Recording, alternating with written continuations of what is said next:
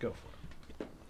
Oh yeah, 4 pre-rolls for a very special email episode. And a very special sponsor, Mad Rabbit, committed to reinventing tattoo aftercare. I am one of the 1.5 million tattoos that Mad Rabbit's helped preserve. I'm wearing Mad Rabbit right now. Here's an exclusive offer just for our listeners. Go to madrabbit.com/JRVP. Use the code JRVP to receive 25% off. That's 25% off at madrabbit.com/JRVP. Promo code JRVP helps your tattoos heal and preserve them. Thune is a product that's a bed frame. Create that feeling of checking into your favorite boutique hotel suite, but at home with The Bed by Thuma. Now go to thuma.com/JRVP to receive a $25 credit towards your purchase of the bed, plus free shipping in the continental U.S. Go to thuma.com/JRVP. That's THUMA.com/JRVP for a $25 credit. Thuma. It's a Thuma. Okay. I said it wrong off the top, but I fixed it, Thuma. I love you. You'll hear more about them later. So many podcasts out right now. It takes a team of them to bring them together. Whether you're hiring for a podcast or growing your business, one place makes it easy. ZipRecruiter. Try it for free at ZipRecruiter.com/JRVP. Nice and to the point. You know what else is nice and to the point? Black Buffalo. If you love dipping just without the actual tobacco leaf or stem, Black Buffalo's for you. They even have nicotine-free options called Zero. Head to blackbuffalo.com and use the promo code JRVP at checkout for 25% off your first order. That's the best offer you'll find. Code JRVP for 25% off your first order at blackbuffalo.com. 4 pre-rolls and a whole lot of emails coming up, Anthony, on episode 176 of the Jeselnik and Rosenthal Vanity Project. JRVP. Junior Vice President. Give me a ticket for an aeroplane. Ain't got time to take a fast train. Lonely days are gone. I'm a-going home. My baby just wrote me a letter.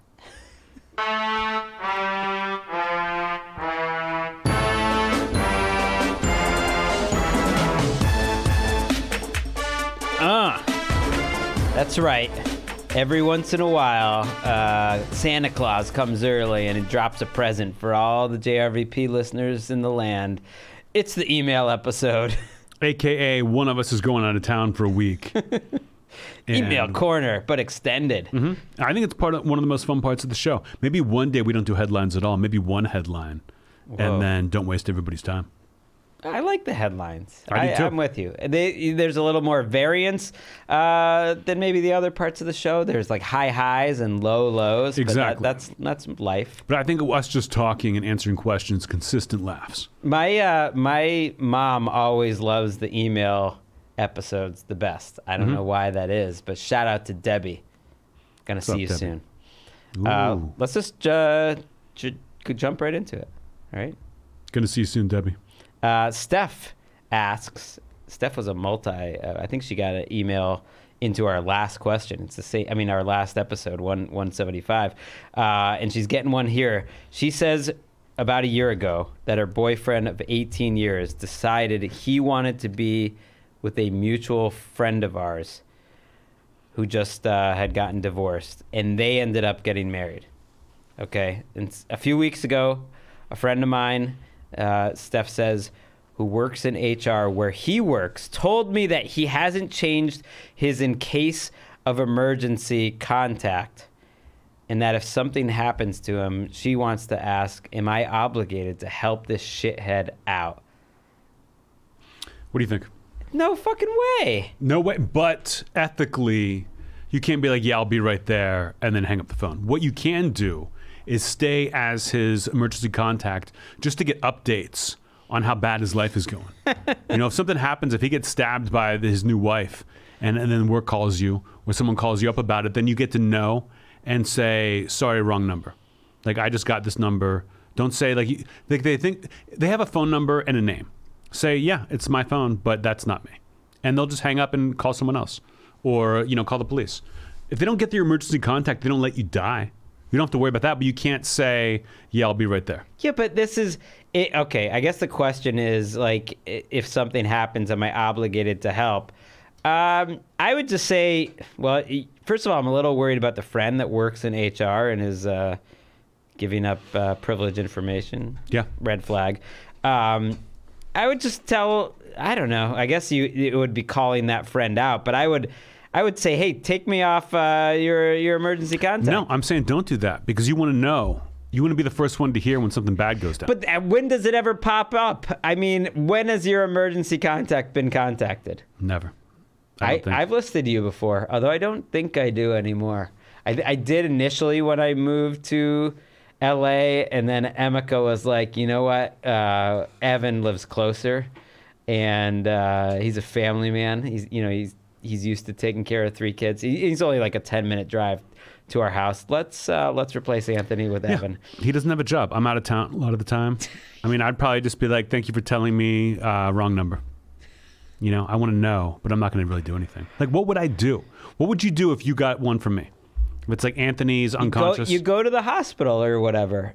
That's what you do. But like, what if I'm at a hotel? They can't wake me up. I'm passed out. They call you first. Are you just like? Do you say take him to the hospital? I'll be right there. Or you just wait until? I mean, they're going to do whatever they do. But I immediately go into super friend mode. This is where you really get the value out of me. I get in that car, I start driving, and I'm gonna get shit done. If I were her, I'd be like, you know what? He always said he was a Christian Scientist. I don't know if you knew that, but he doesn't want any medicine. Let him die. Plus, I think it totally matters that you were together for 18 years, and then you broke up. To be with a mutual friend of theirs. Like, I mean, I'm not saying these are bad people. Shit happens. People change. But I don't need to be part of that dude's life anymore.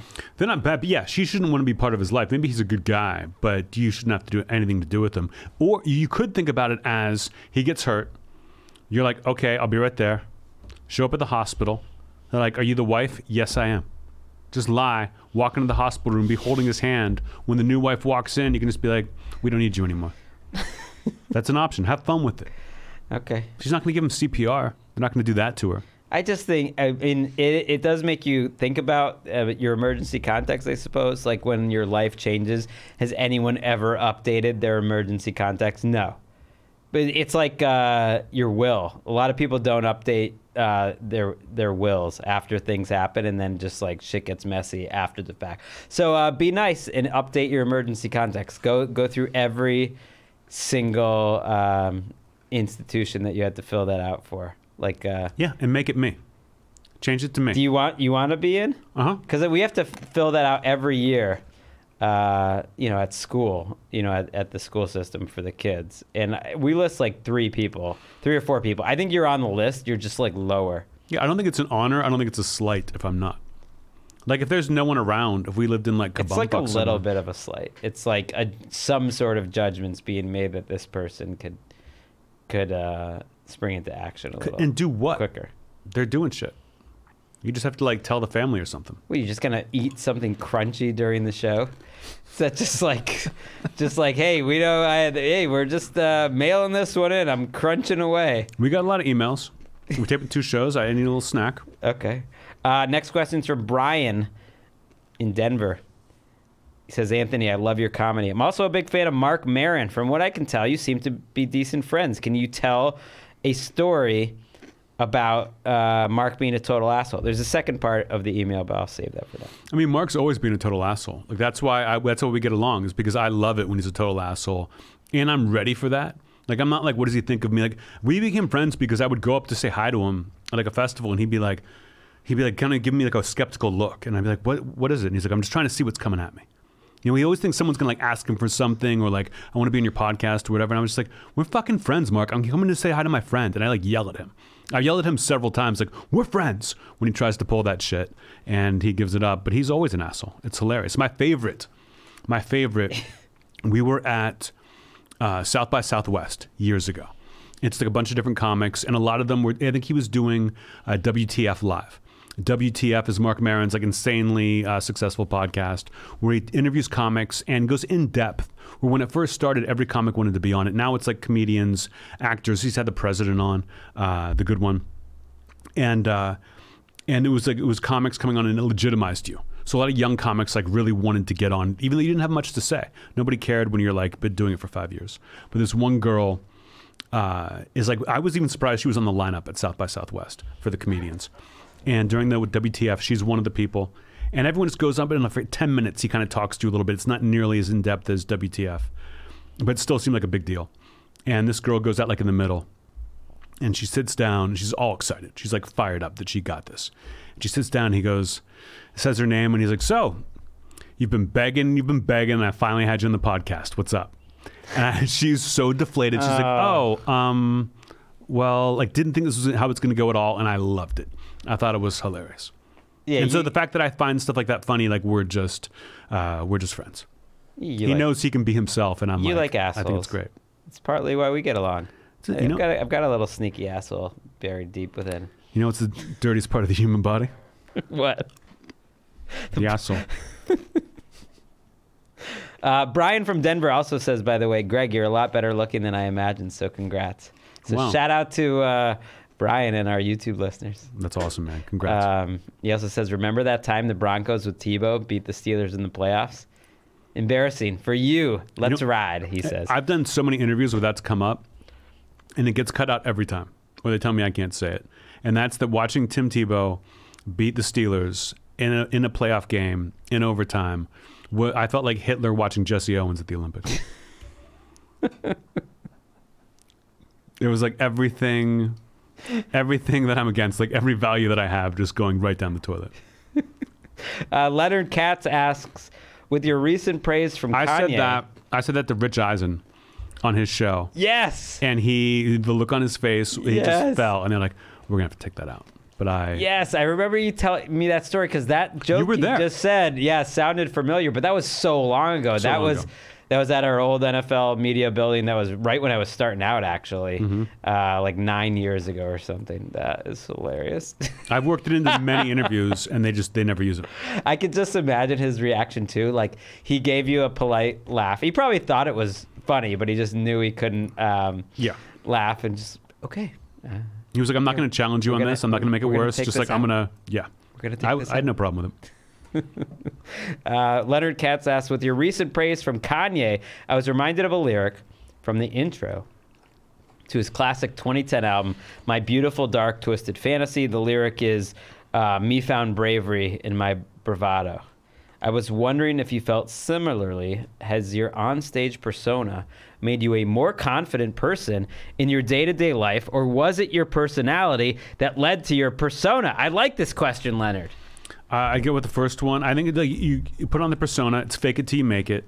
And then as you start to pull it off, like confidence is just believing that other people believe you. You know, people just acting normal with how you're acting. I think that's just normal with age. However you act, people start treating you a certain way, and then you just believe it. I totally disagree with you saying that the onstage persona made you a more confident person.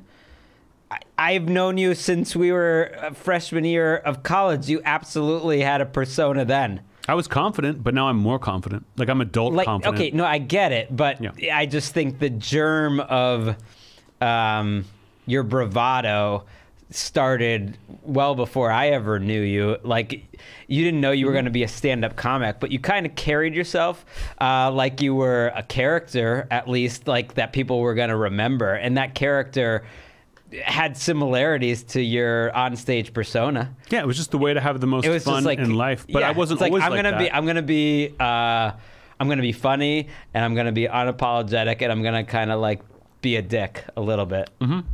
Yeah, it's funny to be a dick, but that's still like a decision I made, and the more it worked out for me, the more confident I got. Okay. I wasn't like I wasn't. For me, like it wasn't a decision. It was just growing up in Massachusetts. Everyone's a dick.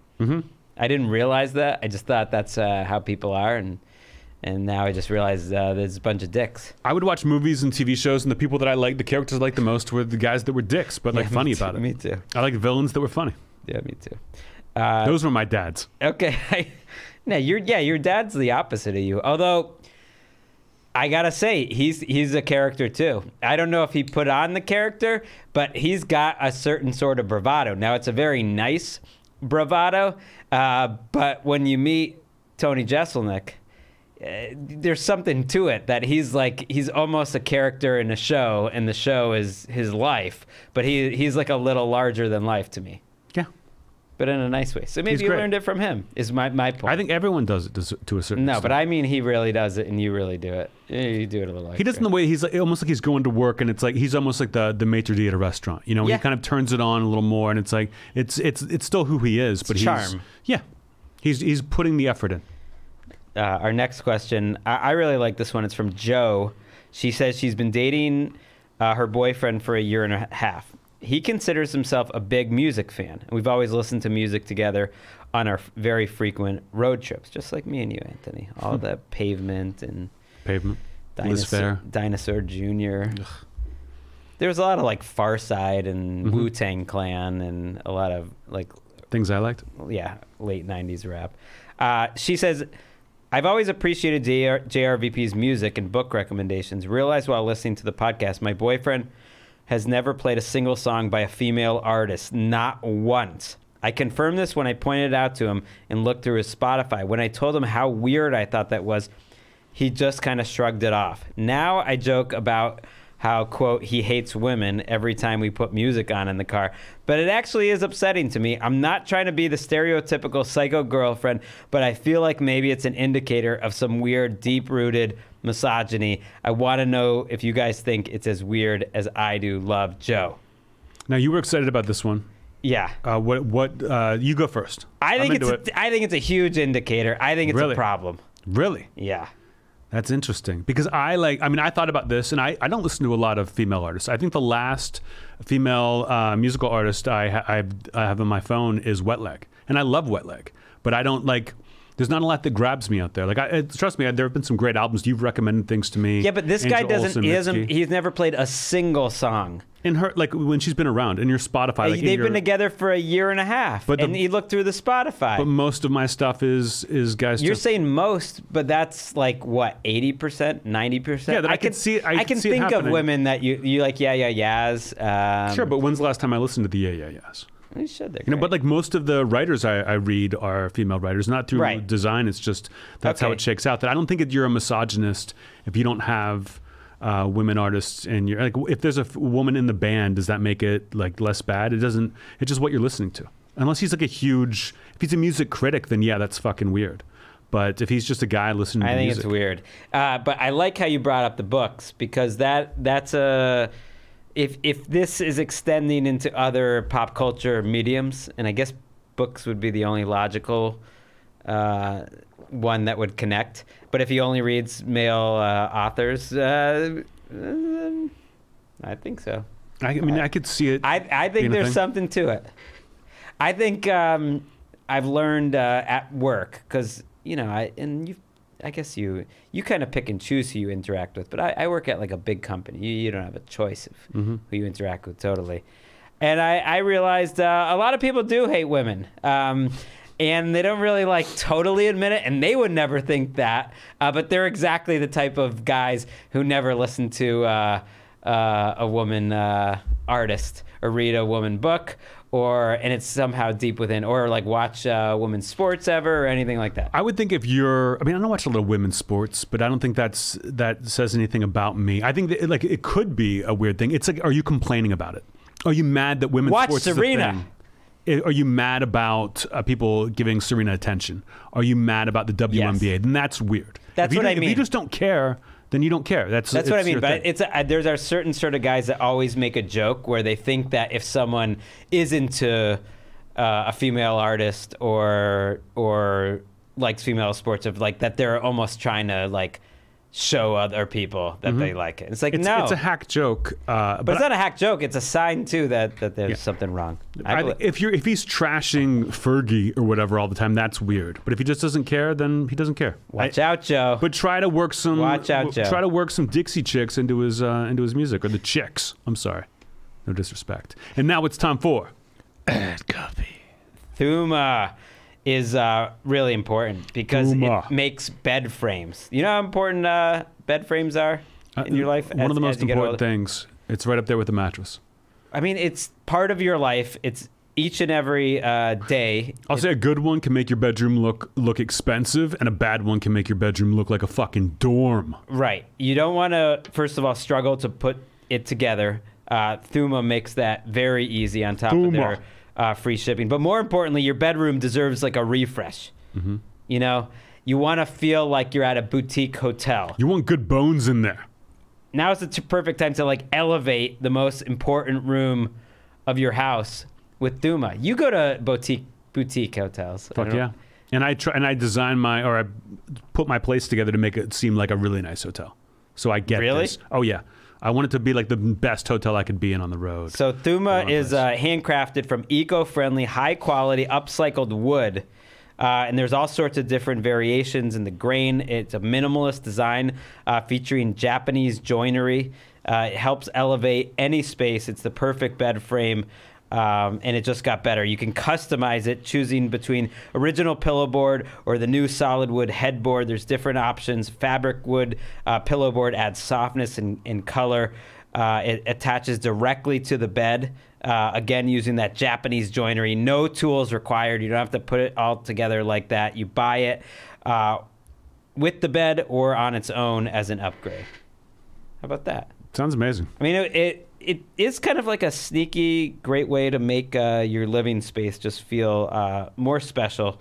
Something you're more excited to come home to. It's a less is more design philosophy for the bedroom. Clean lines, subtle curves. It's a way to get laid. Be like, hey, have you seen my Thuma? Get them in your bedroom by any means necessary. Thuma is the way. Thuma's not weird.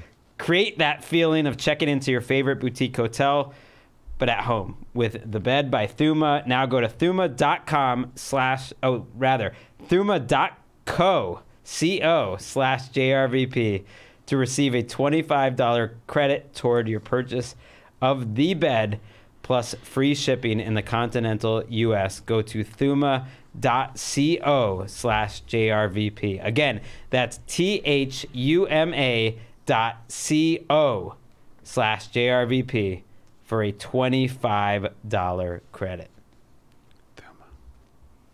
Thuma.com.co/JRVP. Mad Rabbit, you know I love it. You know I'm using it.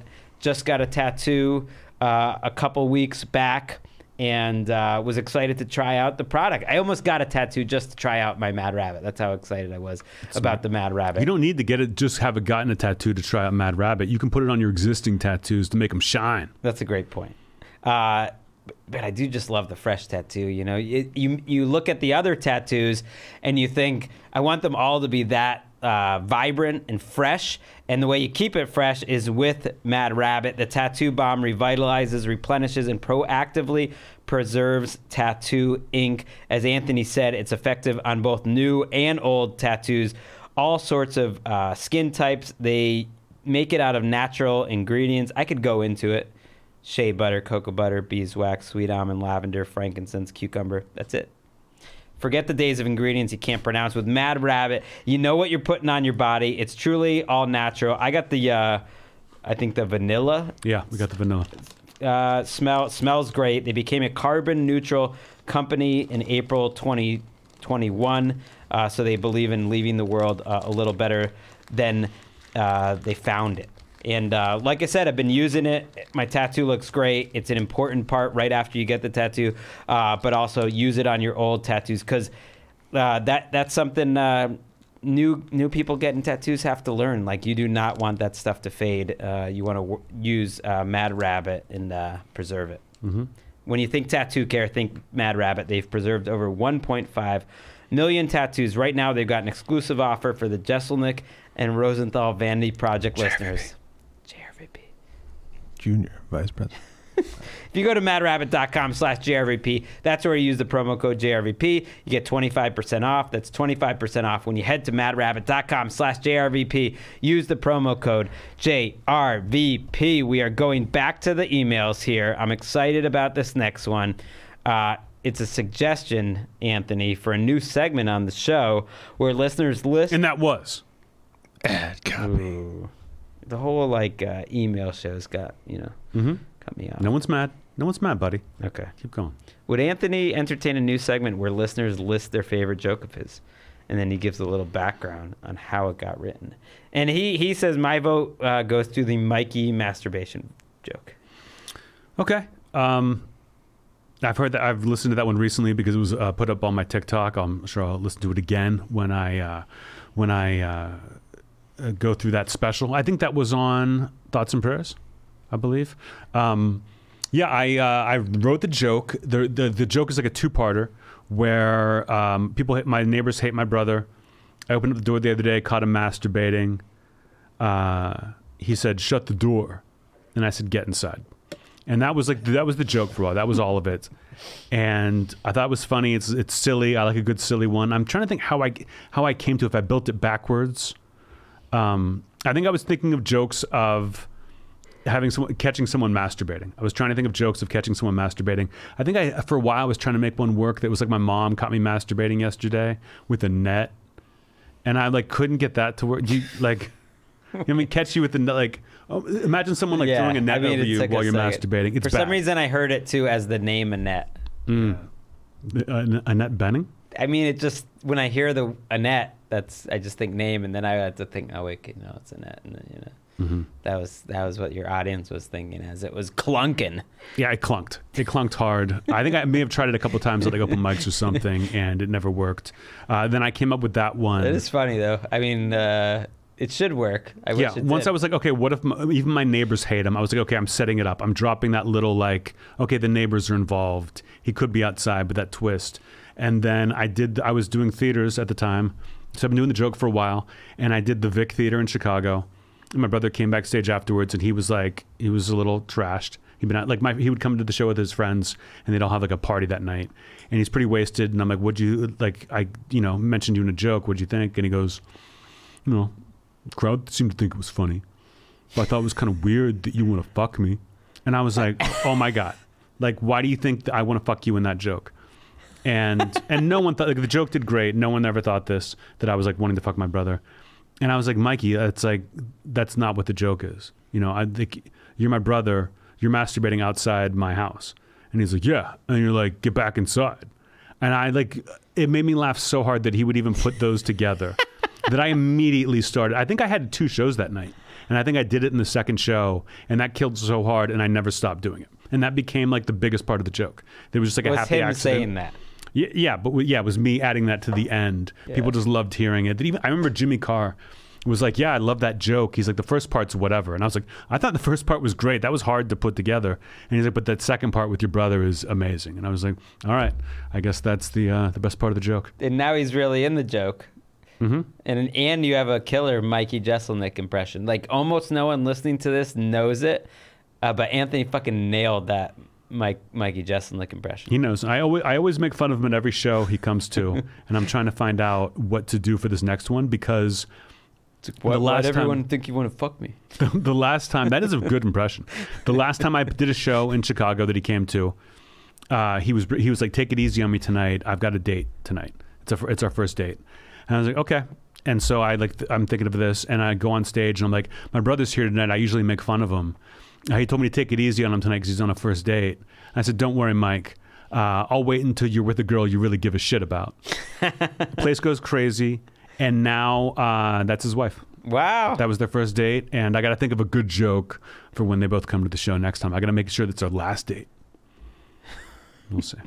Next one. I don't know who this one's from. I hate when I don't have it. But it's a question for you that you've been curious for a while. If Greg wants to get involved, it'd be fun for me to answer as well. The question is, what goes through your mind while you're waiting for everyone to stop laughing at a punchline? It's like a little boredom, a little impatience. I mean, I love it. Trust me, I love it, but I truly don't know what to do. It took me years just to figure out like what to do with your hands. You're just sitting there. You can't start talking until it dies down. I'm just like, come on. Like, and I don't want it to stop earlier, but I truly don't know what to do. So I'm kind of bored and a little impatient. So you're not, doesn't it give you some adrenaline or a juice or whatever? Of course, but I can't do anything in that moment. I have to just stand there, and I don't like just standing there. And it feels just bathing weird. It in? If I just like went back and like basked in it, then like that would be doing something. But how many times can you do that? But aren't you thinking of your next joke? What's next? I kind of know what it is, and I'll have a lot of it. If the joke gets like a really big laugh, I'll usually have something to say at the end that like keeps it going. In my last special, they like laugh really hard at something. I'm like, guys, this is going to take forever. Right. It's like, and I'm so bored in that moment that I have to think of something just to say for something to do. But I love it, but I'm not enjoying it. Yeah, I never thought about that. I wouldn't have had a good guess at all, but I like the question. Our next question is from Kai. He asks, if you could pick one specific entertainment media for the rest of your life, what do you pick?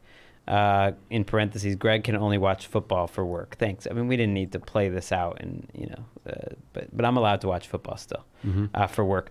Movies, TV shows, books, music, or sports. Oh, I didn't even think about the sports. Wouldn't that be television? Right. Couldn't you watch any sports on television? Well, he's saying he's separating sports and TV shows because my answer was obviously books. Well, it's, man, losing music for the rest of your life stuff too. I don't know why I was so sure it was books. I'm already questioning myself. So you can't hear music for the rest of your life? Like if you pick books, do you go deaf?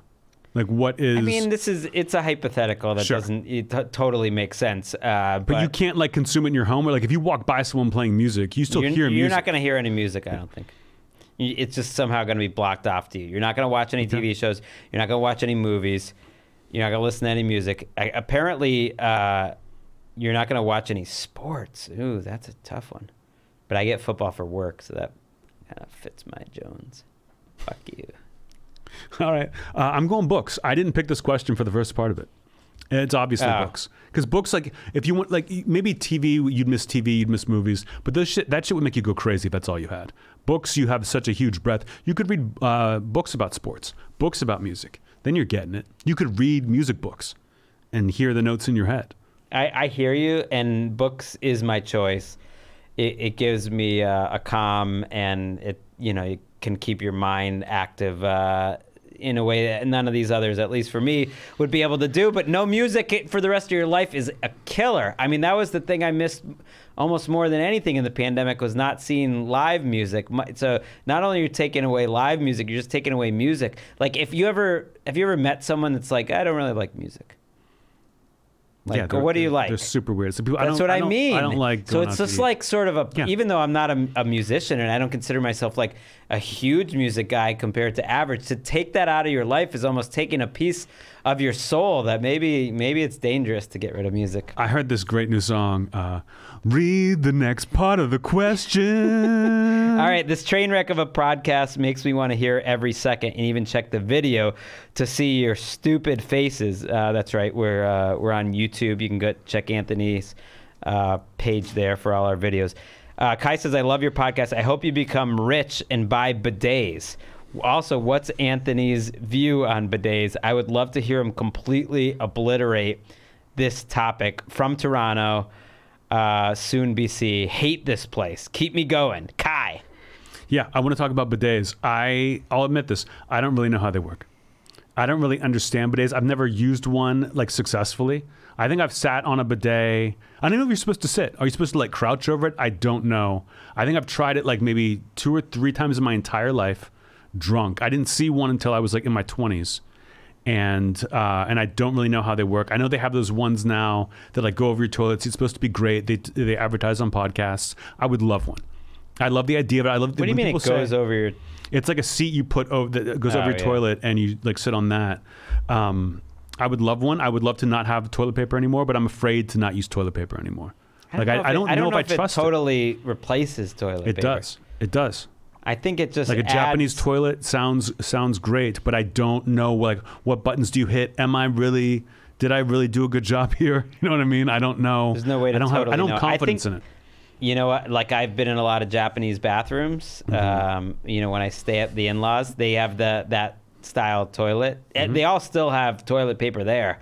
I think you still gotta like use it afterwards. You'd have to have it for guests or something. It's not like you gotta use it in case there's anything left over. But I think it's like it's a water situation, and then it cleans. That's you're clean. Yeah, that's and then there's the a idea. dryer situation. Well, right. There's different variations. I don't understand. Is toilet paper just for drying afterwards? That seems weird. That seems counterproductive. I don't know. I don't understand. I would love to be educated. I would love to have one in my home one day. I thought about getting it during the pandemic because I didn't want to be dealing with the toilet paper shit. But I'm just one guy. I'm not using a ton of toilet paper. Yeah, but your shits are just like messy. It's messy because I don't use the toilet paper. You know? I never used the ones in Japan. I think I might have tried it like once.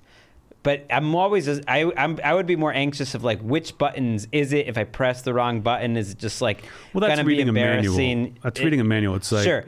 Work amazingly at the NFL network when they open the new offices across from SoFi Stadium. They're all Japanese style toilets, and they're all heated, which is great, and they're automatic and stuff. But I don't know. I still don't use the bidet function. It's the future. I would love to know. I don't use it either. I'm not knocking it. I just don't know anything about it, and I want to, and it's a major insecurity. I wouldn't use it if I was around it. But if I like watched a video that was like, here's your bidet thing, here's how you use it, I'd be like, okay, let me try it. But I wouldn't leave the house after I used it the first couple times. I'd be like, let me hang out and see if I'm a little stinky, you know? If I got some mud butt. Yeah.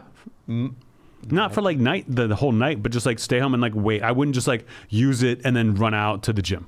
But like the ones at NFL Network too, it's the automatic flushes and everything. And I've noticed, like those fucking toilets are messier than most toilets. I wouldn't use all this technology and all this like automatic stuff, and I don't know whose that is. You don't know whose that is? It's probably like some Hall of Fame running backs, little particles of shit that's stuck on the side of the toilet. It's not an upgrade ultimately. I don't want to use. I want the old style. I don't want to use toilets like that. I also avoid. I want my own bidet.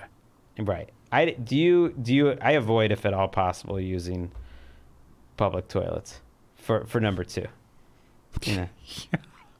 I'm just saying, people are taking dumps at work all the time, and I make that pretty rare. Listen, I mean that is, it's just shitting on company time is amazing because it's like you're getting paid to shit. It's great. I get it. If you drink a lot of coffee, I don't look forward to it, but it happens. And I haven't worked in a building in 20 years. What do I know? Okay. Our next question asks, since you guys are book influencers, this is from Tyler, if a publishing company reached out to either of you, would be open to doing narration for an audiobook, would you be more likely to say yes if an author you enjoyed reached out personally? I mean, obviously, yes. That sounds amazing. Okay. Here's why it's not. And there's two more questions to this. Here's why it's not amazing. Okay. I once volunteered to read an audiobook for a book called The Comedians by Cliff Nesteroff. I'm sure I've recommended on the podcast. It's a great book. It's a nonfiction, like history of stand-up comedy, which is an American art form. This started as an American art form from the beginnings all the way to like maybe the 80s, and then it kind of ends. But I loved the book so much. I was like, I would read this. And I know the author a little bit, and he was like, "That'd be amazing." I think I emailed him and was like, "I would read this," and he told the company, Audible or whoever it was, they got in touch, and when I saw the contract of how long it takes, you're in a recording booth for 8 hours reading, where not is it just like you're not just using your voice, but you've got to use your brain and like spell, keep the pace. That I was like, this would drive me crazy. I would be in tears within hours, and then you've got to do like days. How long was the book? 8 hours or something? 10 hours. It may have been 8 hours, but they had me for like 8-hour days for a couple of weeks. And I just thought, there's no way. Damn. I would just be pissed doing it. It's an honor to be asked, for sure. It's cool they want your voice like that, but it's just so much. I mean, you got to be paid fairly. It was a lot of money, but it wasn't like enough that I wanted to do that. It just sounded like fucking Chinese water torture. I don't know if that's a slur. Is that, Aaron, is that cool? Oh, yeah. Cool. I think I would enjoy it because it would only be something that you like, so it'd be like rereading it, except reading it out loud. Like I read out loud to my children. Yeah, but this is reading for like everyone, so everything's got to be perfect. You mispronounce one word, you stutter, you got to go back, and that would drive me nuts. By the way, I hate it. The Comedians is 15 hours long. Oh, yeah. Okay, so that's a longish one. Yeah. It's just even think of for a day being in a recording booth reading where someone's watching you read and telling you when you fucked up. It's a lot. It's true. Doesn't sound fun. It's like when when I'm reading at bedtime and Walker wants me to read to him and I see that his bedtime's not for another 45 to 50 minutes, I'm like, ooh, I got to really sort of steel myself with some stamina. That's where you need some quality books and not some piece of trash. Okay, let's say, I'm going to ask you this because I know what I got offered to Tales do that of a book. Fourth grader or whatever. Let's say 16 hours, 16-hour book. How much per hour do you need to get paid to make it worth it? If How you're much divide it up like that per hour? Yeah, if for 60, or not how many hours you're there, but for hours of the book, like a 16-hour book. Let's make it a 10-hour book. How much money do you need to make it worth your while? 10 grand? An hour? No. 10 grand for the whole thing. Total? 15 grand maybe? 15 grand for the whole thing. Yeah. So that's if it's a book I like, yeah. What does it matter if you like it or not? I mean, if it's bigger words. Because you're reading it, that makes all the better in the world. But you're not engaged with it. Your brain is turned off. You're just trying to pronounce correctly. I get it, but I think engaging with it, you're going to be a better reader. You're not reading. You got to engage it. Well, you've got to like. Yeah, but I get it, but you're not like giving voices necessarily, but you certainly emphasize certain things. I think being carried along with it is part of it. All right, that's when you fuck up. That's when they get you. The other two questions. Stumble over a word. Go other two questions, as part of it, was which author would you be most excited to be asked by, and if you could pick any book of your choice to narrate, which book would you choose? And that's where I thought about it in that way, and I would be excited either way. I would be most excited to be asked by Sigrid Nunez. Actually, I've recommended a couple of her books lately, and she is someone I feel connected to, just like having read all of her books. She's the only author I can think of lately that I've gone back and read everything. You've gotten them all? I've read a few, but I think I'm short one. And so I haven't been like recommending them all on Recommendation Station, but over the last year and a half, I've gone back and read almost everything. Some are definitely better than others, but I just love her as a person. And so if she asked me, I would be just like, what an honor. It would be weird too, because all of her narrators are women, so I'd be an out of left field choice. It would be an honor, but wouldn't it be pressure having be someone that you looked up to and admired? You know, because you're like I think you would hate it. You would learn to hate the book. You would hate her. You would hate reading. You're weird. I think you don't understand how much time it takes. The one I thought of I would pick is Werner Herzog's The Twilight World that I read this year. Oh, yeah. Because the way it's written, it's like it would be quicker to read. I'd have more to do to make it cool. But you want to hear his voice when you read that fucking book. So I don't know what I would do. Right, they said any book. The first was the author you most be excited to be asked by. So I picked a living author. But any book, I would go The Moviegoer by Walker Percy, just because like it has such a personal connection to me. I love that book. I named my son Walker partly after, and just like the vibe. It's pretty short. It's just like an easygoing New Orleans searching vibe. I think that would be a fun book. I've read that so many times. I feel like I could do it. It sounds cool. It's not cool, and you'd rather read it than have to read it. It's also the book I've recommended to the most amount of people, and almost no one is like, "Oh yeah, I love that book." I bought a copy. I have not read it yet. I've had a copy for years after you recommended it to me, and I had never read it. Gilly likes it. Our friend Sarah Gilly. I heard from her this weekend. She saw I was in Chicago and reached out. You should have hung out. She was in Texas. Yeah. And I was only there for like 24 hours. Still. Mm-hmm. Be a friend. I haven't seen her in 15 years. Yeah, I haven't in about 11 or 12. It's one of my best friends in the entire world, and we were living in New York together, blocks apart, seeing her all the time. No one I was closer to in New York, and then she moved about 6 months before I did. That was 11 years ago. I haven't seen her once since. What's up with that? There was no, we went to her wedding. That was while we were still in New York. Okay. That was a long time ago. And now it's time for... Is it? No. Is it? Oh, yeah. Now it's time for ad copy. I like that Aaron's like a dog that he doesn't listen to you. He's like, nope, you're not my master. The hell, Aaron. Aaron, did you know there's over 2.4 million podcasts in the world, including the one you're producing right now. I record most of them. You really do. You are the man for many podcasts at All Things Comedy. It's an ad for Aaron. It takes a team of people to bring all these podcasts together. Aaron knows it. When they're looking for people to hire at All Things Comedy, whether it's like an audio engineer, editor, producer, assistant, Set decorator. they go to ZipRecruiter. Needless to say, hiring the right people for these roles is important. Whether you're hiring for a podcast or for your growing business, there's only one place that makes it easy, ZipRecruiter, and now you can try it for free at ZipRecruiter.com/JRVP. Would you be a little worried, though, ZipRecruiter, Aaron, would do such a good job, they would replace you? They're looking for a new Aaron. Yeah.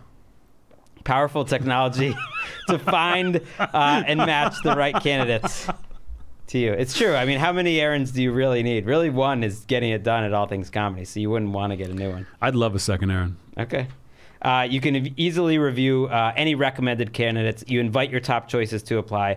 There's a whole bunch of tools that makes it very easy to filter, review, rate your candidates. So if you're a fan of this podcast, you want to try ZipRecruiter for free today. Remember our URL, ZipRecruiter.com/JRVP. Again, that's ZipRecruiter.com/JRVP. ZipRecruiter, the smartest way to hire. Imagine doing that for 8 hours. On a loop. I mean, I think people would like it. I like just like 8 hours full of pre-rolls. I would give you 10 grand to make you read a book. Just make you read it out loud on tape and send it to me, just to make you do it.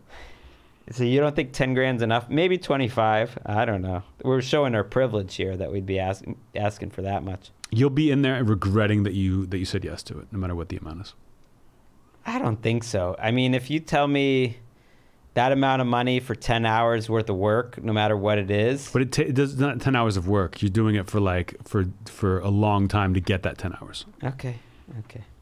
I don't buy it. I don't think I would mind it. You're talking to someone who has like 9 podcasts a week now or something. If you include the TV shows and the podcast, combine them together, that's 9. Yeah, but you're just talking. You're just talking. That's fine. It's easier than reading. You know what's also easy to read? What's that? Fun to read. A Black Buffalo ad. Look, if you're over 21 and you dip or chew tobacco pouches or long cut, you got to try out Tobacco Alternative Black Buffalo. It's everything you love about dipping. Includes the pharmaceutical grade nicotine. It does not have the tobacco leaf or stem. It's made out of edible green leaves, food grade ingredients. Also has the same aroma, the pack, the nicotine as all the traditional tobacco products. They deliver it to your house. Stop getting up and going to the gas station at 2 a.m. because you ran out. It's a good point. They sell the products at blackbuffalo.com. Yeah, you can subscribe, have it sent to you just once, or you can make it a subscription service. It's got both long cut and pouches, and if you want a nicotine-free option, they have that. It's called Zero. It was born in the Midwest, raised in the South. That's my favorite part about Black Buffalo. They proudly manufacture all their products in the U.S. of A. These colors don't run. They make small batch, by the way. Like they made it in small quantities, small batch runs, so you can count on the best quality from Black Buffalo. We love that shit. I like the branding. You know, I like how it looks. I like the website. It's very easy to use, professional. And again, if it's 2022, if you're still dipping traditional tobacco or those white portion things and you're over 21, it's time to get with Black Buffalo. Everything you like about the dipping without the actual tobacco leaf or stem, head to blackbuffalo.com. Use the promo code JRVP at checkout for 25% off your first order. That's the best offer you'll find. You have to use the code JRVP, 25% off your first order. One last time, that's promo code JRVP off your first order. And that was... No. Oh, warning. Warning, this product contains nicotine. Nicotine is an addictive chemical. And that was... Ad copy. Let's get back to emails. The next one's for Matt. Hey, Greg and Anthony, a lot of book questions, so maybe we'll roll through these pretty quick. Being the literary tastemakers you are, I'm curious what you think about the works of Kurt Vonnegut. I love his point of view on humanity. and how his humor permeates through his writing, and which of his novels do you like best and why? Love Kurt Vonnegut. I'm sure I speak for Greg. I once got him for his birthday when we were in our birthday present arms race. I got you a first edition copy of Breakfast of Champions. That's certainly a favorite. I'll still have that. By the way, that is like one of the best presents you can ever get anything is a cool first edition. I mean, how many gifts do I have that anyone gave me that are that old? Almost, virtually none. And I have that book. And buy it before the author dies. That helps. Breakfast of Champions, amazing. But I think my favorites, Slaughterhouse-Five is incredible. That's my first. I think a lot of people's first, Vonnegut. But my two favorites, and those are my top four, Breakfast of Champions and Slaughterhouse-Five. I love Cat's Cradle and Mother Night. Okay, I like Mother Night. I didn't connect as much with Cat's Cradle. I read that one. Yeah, I love Vonnegut. I like the idea of Cat's Cradle, like the thing that gets in the water and everything's gonna. He's brilliant because, as you see, sort of the ideas of his book, like what inspired him to write it, like the overall is almost as good as the book itself. I mean, I love his writing. Breakfast of Champions is still my favorite. I liked his first book, Sirens of Titans. I remember. I like Player Piano. So those are a lot of the early ones. He wrote a book about writing. I think A Man Without a Country it was called, which I enjoyed. He's one of those guys that like sometimes when I go back to the books, it doesn't hit the same as it did like when I was younger, and that's fine. Like what a great book for my honors English. Humble brag. Teacher to include in the options of stuff we were reading junior year of high school was Slaughterhouse-Five. Like that's just such a great book to read in high school and kind of even introduce you to that this could be a book, these sort of ideas and that much fun to read. Very funny, fun to read. And let's not forget the wad of used toilet paper that was Timequake. Yeah, some of the later ones struggled. Our next question is from Evan Carl. He says he's the chef who delivered barbecue to Largo. Fuck yeah. He's a huge NFL and stand-up comedy fan. You're one of his favorites, Anthony. He was going to ask how I could feed both of you on your next podcast. He also wants to feed you while touring. So I guess this is more of a private question. He also wants to feed everyone at All Things Comedy, too. I'm open to bringing food for the entire staff. I don't know about everyone, but maybe we should reach back out to Evan and hook the three of us up. Yeah. Aaron. I don't know. Aaron, do you like barbecue? Sure. And this is great. This guy brought back barbecue to my last Largo show. He does have a question, by the way. And it was incredible. So I would totally eat this again. I would say, I don't know if All Things Comedy wants their address out there. I mean, we're not going to say it in the podcast. No. I don't know if they want us to email him even to do that. We'll find out. But Okay. I would gladly have them bring it here. I'm sure no one here would mind. As for shows, like when I'm at like Brea, the shows around LA. They're like an hour or so outside the city. I would love to have some barbecue there. I would say just get in touch with the venue and just show up. If you bring up a bunch of barbecue, and maybe they would want me to ask about it. You know what? Call the venue. I didn't think this was going to be part of the whole thing. I just thought it was some nice color. Listen, if you bring me the barbecue that this guy brought me, like I'll answer any question he has. It was so fucking good. Call the venue. Tell them you have barbecue for me. You want to make sure if you drop it off, it's going to get to me. What do you do? Like, they might call my manager. My manager will get in touch with me. I'll say yes. That's the way to keep the line of communication going. But I would love. Do you ask for stuff on your rider for the first time in my life I have that theater show coming up in London. If you're listening to this, there's like you listen to it on Tuesday or Wednesday. You do have a day or two left to go get tickets and come see it. They asked if we wanted a rider. What did we want? I didn't say anything. I should have said yes. Food. And no, anything you want at all. Because like they won't just get you food if you didn't say anything. But if you're like, I want even like... some sandwiches. Yeah, say sandwiches. If you say, I want French bread, I want honey mustard, like whatever you tell them, they will do for you. And you are paying for it. No, but I know. They will do it for you. And anything you might think you want. Any kind of water you want. If you want it cold, you want it regular, you want a bottle of Coke, anything you want, you can get, but you have to tell them.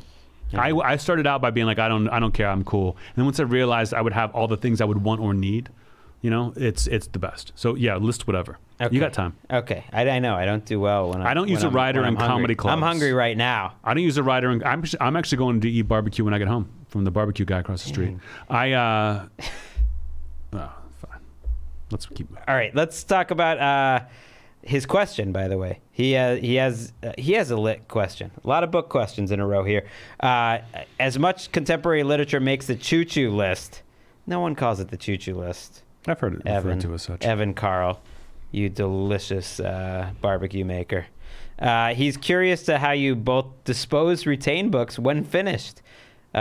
You've mentioned buying some on release date. I imagine most of the reads are physical books, hardcover books. Do you donate them to Goodwill? Do you retain them, give them to a bookish friend? I'm eager to hear you both discuss this. Okay.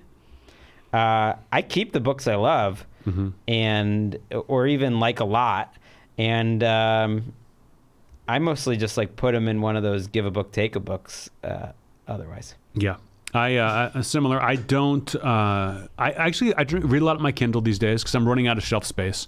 I only donate books like right after I read them or when I get them and I'm like, I don't want this. If it's embarrassing, if I'm like, I shouldn't have gotten this. I can't believe it's on my shelf. I got to get rid of it. I don't want to see it anymore. I hated it so much. Right? It's not what I thought it was going to be, or someone gave it to me.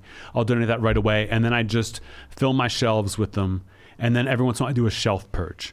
Yes. Where it's like, it's been years. I'm like, you know what? I've got to make more room. And I go through and just box them up and go donate them at Out of the Closet, thrift store, Goodwill. I don't really, there's some of those places that you like take a book, leave a book, but I don't trust it. I feel like it's true. just like Some people I think steal books from there. Yeah, or now you like most used bookstores aren't buying anymore post pandemic because they just got too many. But if you have a used bookstore that you love, just give it. I just give it to them. Yeah, and I just give it. I wouldn't be like buy these from me. I'd be like, just right now they're not even buying a lot of the times. But I'm happy to have a place to go give good books and help out used bookstores. But you keep the ones you like because it feels good to be surrounded by them. And I do reread, especially I find during the NFL season when my brain is just like a little fried. I do more rereading of older books that I just know is gonna make me happy. All right, next one is from Andrew. Question for you. In 2009, you were named one of Comedy Central's Breakout Comedians of the Year. Alongside a ton of comedians you've mentioned are your friends or you've worked with in some capacity since. One I don't think I've ever heard you talk about is Donald Glover. Do you have any stories with or about him? What are your thoughts on his comedy, TV show, Childish Gambino, anything about him? I love Donald Glover. I don't know him very. I think I've spoken to him like twice in my entire life. We were on that list together, but he was kind of like thrown in because he was just such a star all of a sudden. He wasn't really a stand-up. He would do stand-up sometimes, but he was way more of a, had like a sketch group that was amazing, a sketch and improv group, where he's one of the people that I saw. I remember being at the Del Close Marathon in New York, walking through the UCB Theater on 26th Street, like walking downstairs, going to the green room. I was on like the Late Show. I forget what I was even doing there, but I saw him doing a skit where he's with like the other guys, and I think it was a sketch group called Derek.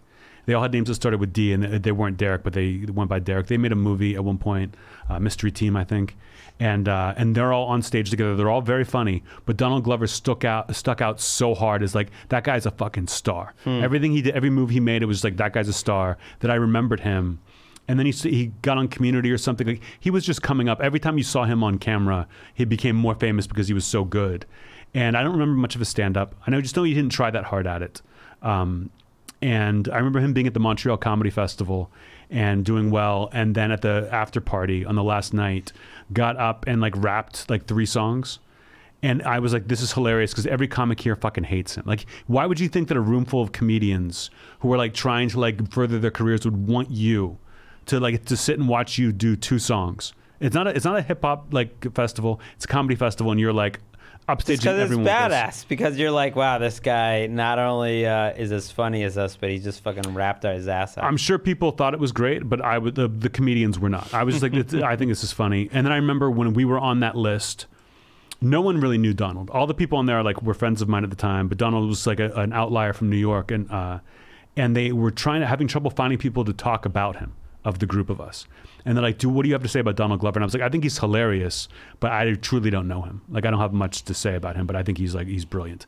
And they're like, well, did you know that he was, that he got hired to write on 30 Rock while he was still in college? And I go, well, hooray for affirmative action. And everybody and everyone in the room laughs because I was like, why are you telling me? Like, what do I give a shit about this?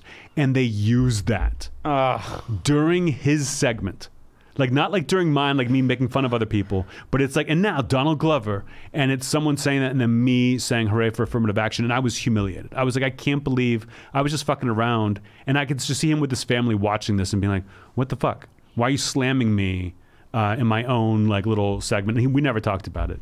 I'm sure he wouldn't know who I was if he saw me today, but I think I bet he would know. He knows comedy, and he's like, oh yeah, there's that racist guy. I wonder if he still pays attention to comedy. I've never watched Atlanta. But I do like Childish Gambino more than I ever thought I would. Atlanta's amazing. And, I know everyone tells me I kind of lost track of it in season 3 a little bit, but the first couple seasons are amazing. Everyone tells me that. I just haven't like sat down to you would get like into it. It's funny. But I think he's great in anything he does. I'm sure will be amazing. He was even a good like Lando Calrissian.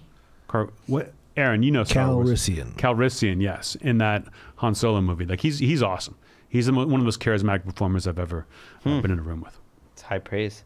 Trying to get back in his good graces after your bullshit joke. Okay, this is a question mainly for Anthony, but Greg, by all means, let's hear your opinion too. Do you have any funny, awkward moments during a radio interview? I hear other comedians talk about how much of a nightmare they can be, so curious on your take. Yeah, I mean, I don't like doing it. It got a lot better for me after the Trump roast because then they had something to ask me. In the beginning, they're like, so what's your name? And you're tall. It's like, it sucks. And you're supposed to bring up, you're supposed to like bring the heat. But you're on some, and when you're starting out, you're on some bullshit radio show. It's not like you're on the good one anyway. And I truly hated it. And I felt really weird telling my jokes to someone else. They were like, tell me a joke. Like, what's one of your newer jokes? Then I could like kind of do it because it's artifice. Yeah. But everyone else tries to work it into conversation.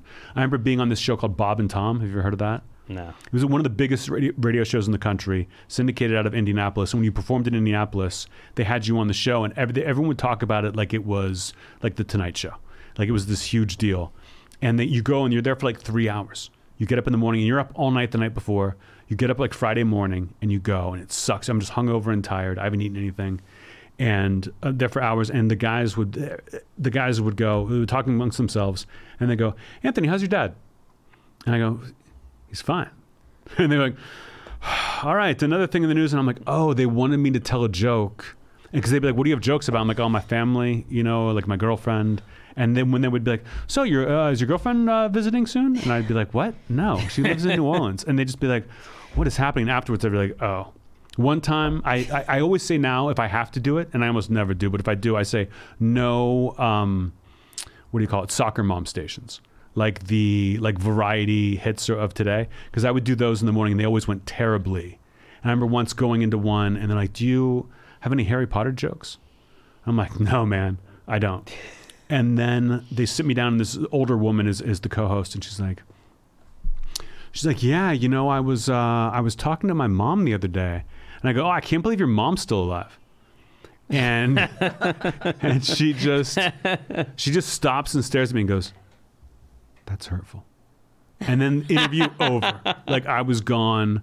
That I've had them get really awkward and bad. Awesome. That now I just kind of, hopefully they have like. Yeah, I feel like you don't really fit in that scenario, because even if you did answer Tom and Bob the right way and like then gave your answer about your brother and did the Mikey masturbation joke, I mean, it doesn't really work in that context in that way. But if I did well, and which happened on occasion, like if they were good DJs and they were kind of around my age and like were into me and like laughed at my jokes, then people would come to the show that night and be like, you were great in the radio.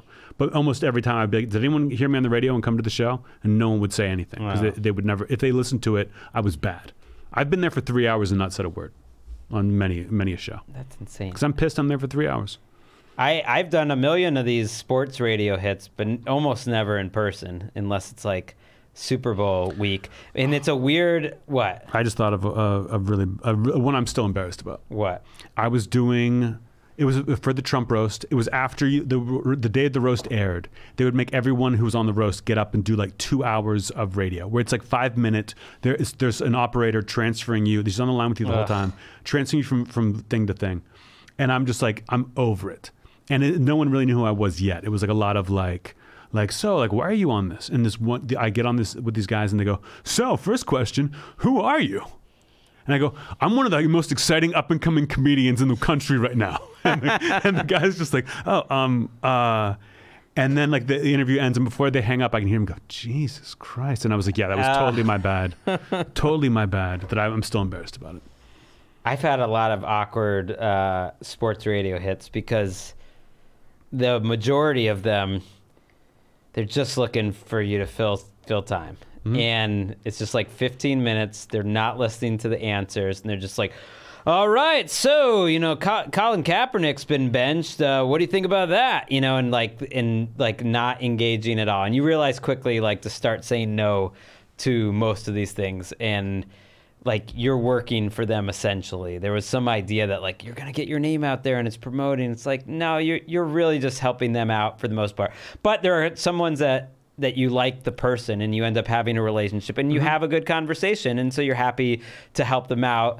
And do it. But I've had a couple where, like, they sandbag you, where, like, a Boston radio one had me on, and, like, without me knowing, and I learned this on Twitter after, like they spent, like, the 15 minutes before I was on the show, like, shitting on me and whatever, like, thing I wrote or that I did something wrong. And then they have you on, and they, like, kind of put you, like, it's almost their stick that they're like, hey, almost put you on the defensive and, like, try to come after you. Or in my case, because I work for the NFL, they'll just be like, so Roger Goodell, like, what a piece of shit, huh, man? And I'm just like, yeah, I work for the NFL. It's just like, what are you expecting out of me in this situation? So that's I've had those too. I remember, like, I've had some that just they want to make you mad. They want to, like, make you flip out. And on the phone, you can get me because I'm so not paying attention, and I'm like, I hate this so much. But if I'm in studio, I've had people try to, like, rile me up or, like, say something to me to try to make me mad, and I'm like, I don't give a flying fuck about this. Like, I'm here for as long as I need to be so the club doesn't get mad, and then I'm gone. But I've never gotten upset in person. And just to be clear, like, Roger Goodell, really nice guy. I don't know him that well personally, but, like, the people that work in the league office always have a lot of nice things. Our mutual friend, Colleen Wolfe, just interviewed him a couple weeks ago. That must have been nice. It had a nice interview. Pick that brain. Nah, we got a couple more questions. This one's for me. How did you meet Emeka? Sorry if that's too personal, but for as much as she's mentioned, I feel like the listeners don't know much about her. I'm sure that's by design. See, Emeka, I don't give too much away. I think she thinks I give a lot away. And her background as a professionally trained chef sounds interesting. I just read Kitchen Confidential by Anthony Bourdain, so I'm all in on the chef life right now. That is a great book. It tells the truth, which is that cooks and kitchens are full of badasses, of which Emeka was one when she used to. She was not a cook when I met her. I met her in Tokyo. It's a little bit of a sore subject for Anthony because I was introduced to her by one of my best friends, Dave. He was the best man at my wedding. Some might even say my best friend, like co-best friend. Got a couple best friends here. I'm godfather of both kids. I got to not be the best man, but also give a speech where I referenced not being the best man. Used to be really a running sore subject in the early days of the Jeselnik and Rosenthal Vanity project. JRVP. Junior Vice President. But you can have multiple best friends. Anyways, Emeka was a good friend of Dave's, and he was living in Japan for about 3 years as part of a teaching program there. He was about to come back to the States, and I went to visit him, and I hung out with Emeka there. We spent a couple weekends in Tokyo, me and Dave. He lived outside the town, and I met her there. Where's Dave's wife from? Denver. Really? Yeah. But she's Japanese. No. No? No. Who am I thinking of? I mean, her family is of Chinese origin. You're right, but she's from Denver and like New Jersey. Who am I thinking of? Yeah, that's who you're thinking of. Not Dave, but who's the other friend? Evan? Yeah, Evan. No, Evan didn't marry Japanese. No. But I feel like he went there to find a wife. But he didn't. He ended up marrying someone he knew before. He didn't meet her there? No. But she met her before. Did he date someone while he was there? He dated, I mean, we don't need to get into it. He listens to this. He dated her in the States. He knew her, and they had broken, they were off and on or whatever, but he knew her before all that. And yeah, she grew up, now I forget. They live in New Jersey now, but I think she grew up in Colorado. I should know this about.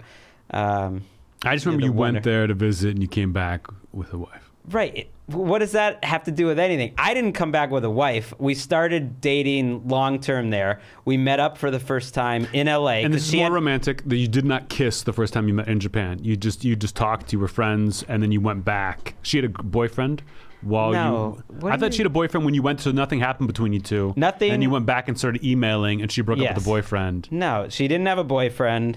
There was maybe an interest. You're on something there, but she was pregnant. God, why are we even talking about this? She was single. She terminated it when you went back. She was single. We hung out. I was into her. I don't think she really thought about it too much. I might have tried to like give her a kiss goodbye, just saying goodnight. Like we had stayed out all night because you had to stay out until the first train back to where he lived, which was like 6 a.m. So we spent a couple of weekends like hanging out in the same group, and I was definitely into her by the end of that, but it certainly wasn't anything that was voiced.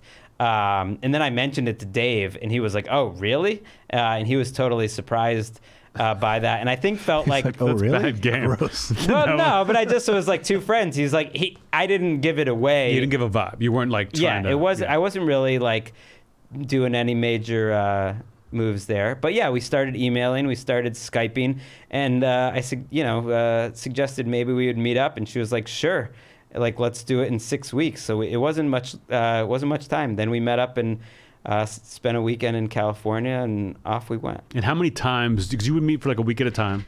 Yeah. But then how many times did you see each other before you proposed? I remember you proposed on the Vineyard, but she came here a couple times to like the West Coast because she had family there or something.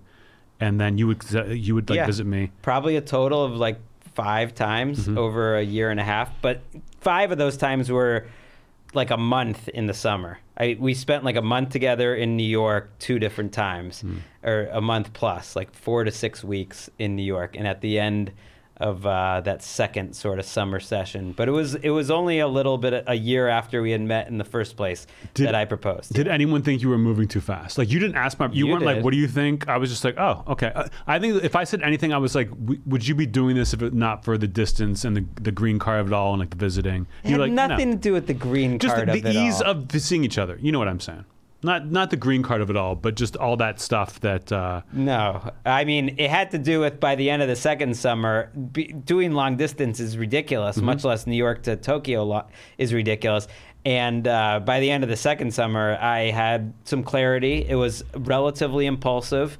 It was very impulsive, but I had clarity out of nowhere that either we should break up at the end of this trip or we should get engaged. And I asked her the next day. I pretty much decided, it wasn't really on my mind. And I just I asked her the next day to get engaged. I didn't have a ring or anything at the time, and she was very surprised. I bought that day a sort of a makeshift ring as a placeholder. Did you get on one knee and say, "Hey, we should either break up or get married"? I think she probably was feeling the same thing. It was too hard. I mean, we had Skype and stuff, but it was ridiculous. Yeah, so I was like, I'm not ready to do another year long distance like this. But I definitely I wasn't ready to break up. I wanted to give it a shot. And now here we are. I supported it. 15 years later. Jury's still out. All right, final question. How have you and Anthony remain such good friends after all these years? I'm 24, and though many of my friends have remained relatively local, I definitely feel the drifting. How do you avoid that? It's Matthew. Well, you always keep wanting more. That's why, I bring up the best man thing. It's just like you gotta make Anthony feel like he hasn't totally earned it yet. You gotta tie your kids to me. No, I think similar interests, mutual respect. Sorry, that was a bullshit answer. Genuine interest, because we were friends with a lot of people in college. We were the best. We were tighter than we were with other people, but almost everyone's fallen away, and we've stayed the same because I just think we're interested in each other's lives without judgment. That I think helps. But I'm happy to let everything go away. And if you didn't live here, I don't think we'd be as close as we are now. We keep in touch more than I keep in touch with other people from that time of my life. Well, we do a podcast together every week. Yeah, but I would still see you. I'm still godfather to your kids. Yes, like, before the podcast, stuff. when we were living in LA, we still saw each other quite a bit. Mm-hmm. More than I see most people. Like I see work people who are all comedians, but I think we haven't like worked on staying friends. It comes naturally to us. You like want to do the work. Yeah, there were periods where there were a little bit less, certainly, like because we were younger. I was in New York and you were here. Although, I mean, it helps circumstantially that we're in LA together. That's more than anything. And we were in New York together. So we've seen each other at different points of life. But what you said about judgment was my genuine answer that I thought when I first read this question. Was like, I truly don't have judgment for my best friends, for the few people that are really close in my life. And I think that's important in terms of like remaining good friends for that long. Oh, and I think honestly, I was going to say humor too, because we would have text chains. We wouldn't email each other a lot, but we'd email each other funny shit. We'd be on like an email chain with a guy, with Mike, and we'd like email like jokes back and forth sometimes. And that's like really fun. Instead of being like, how was your day? It's like, look at this fucking stupid joke that if you can have friends, you share the same sense of humor, then that's the way you keep in touch. Otherwise, I don't talk to anybody. Well, plus like there's a security in, I think we both know who we are as people, and if we didn't keep as close touch, and there were periods certainly where we were in different spots. It's like when you do talk or when you do see each other, you like just assume you're as good friends as you've always been. So when you say like drifting, I've been lucky to, I have most of my close friends around me, or I do see them fairly often, but there's certain people that you only see so long, but like if you've had that bond with someone, like I don't know, there's no question that like you know who they are, they know who you are, and you get right back to it the second you see each other. I say let them drift. Let the bodies hit the floor. But you know what, Greg? I just thought of this. If you love something, set it free. And if it comes back to you, it's Aaron. So you don't think me making Dave best man was like almost, it was integral to us staying friends for so long, because it was like you still felt like like you had a mountain to climb. I just wouldn't be one of those many girlfriends over the years that you just got bored of after a while and discarded like an old book. I didn't give a fuck that you didn't make me your best man. I would have happily done it, but I was still a groomsman. I'm joking. It was no pressure, but yeah, I didn't. I don't know what's wrong with me. Have you ever been a best man? Yeah, I was Dave's best man. I've never been a best man. I thought I thought maybe you would make me a best man, or my brother would make me a best man. My brother, I missed out by a hair, and on your wedding, and my brother did not have a wedding. So well, right. To be clear, it's a silly thing, and I don't even know if I would have done it the same, because the whole idea of like you have to choose one now seems antiquated or silly to me. But it's like it was really Dave was my friend from growing up. You're my best friend from college and moving on. But he introduced me to Emeka. I got it. She knew Dave, so it just felt like, well, that's the tiebreaker. He's the one that introduced me, so there you go. Emeka likes him better. If you would have been funny if you had been like, I'm going to make Dave my best man. I just don't like you that much. It is a silly thing. I did make a speech at my friend Evan had a party. But two of us gave speeches, and there was no best man. They did the thing where they got married separately, and then had a party that cost more money than my wedding, which is like a modern thing that people do, which seems silly. It seemed, because it was just like a wedding. There was no difference. Yeah, there's just less pressure. It's like more of a chill, casual thing. I get it. I shouldn't be know. judgmental. Yeah, I gave a speech at your wedding. Yeah. It was it brought the house down. Yeah. I don't know. Did you have a microphone? Yes, the DJ gave me his microphone. It was a little strange. It was in the corner. It was like and the whole wedding wasn't there at that point, because it had gotten to like the dancing portion. People had been drinking. It wasn't like in the speech giving section. And then you tore me apart. Yeah, broke it down. tore us apart. DJ love me. I've made some mistakes over the years. Will you promise me that I'm the best man at your next wedding? When this all falls apart, why can I be the guy? I would. Dave was a jinx. No, he was a jinx. If there's a second one, maybe she dies. Maybe it's not like a sad story where you guys get divorced. Maybe she dies and you got to find someone to take care of the kids, Full House style, and you go back to Japan. I mean, the most offensive thing that you've said in all of this was that Dave found his wife in Japan and that she was Japanese, and I found nothing wrong with that. I found that offensive. They met in Boston. And she's either from Colorado or New Jersey. One of those two. But in my defense, she's not Japanese. But she is Asian. Yeah, but that's... I don't know her. Yeah, but like, that's offensive to just paint all Asians with the same brush. I just remember when you watch it. I don't paint all Asians with the same brush, but all white guys with Asian girlfriends. You don't need more than one brush. I'll say that. I think you do. Although it is. I don't know. There is some level of like, if it's like a group of, you want more diversity. You know, you want the couples to be mixed up in different ways. You don't just want a bunch of couples exactly like that. Mm-hmm. Why are you staring at me like that? I'm waiting for the episode to be over. Well, you're the one that has to call for it. It's Walker. It's the email special episode, and we love all of you for listening in. That's our new close. I mean, what were you looking for? Are you hitting the button? Walker, get us out of here. Whoa, Nelly Furtado, that's a spicy meatball.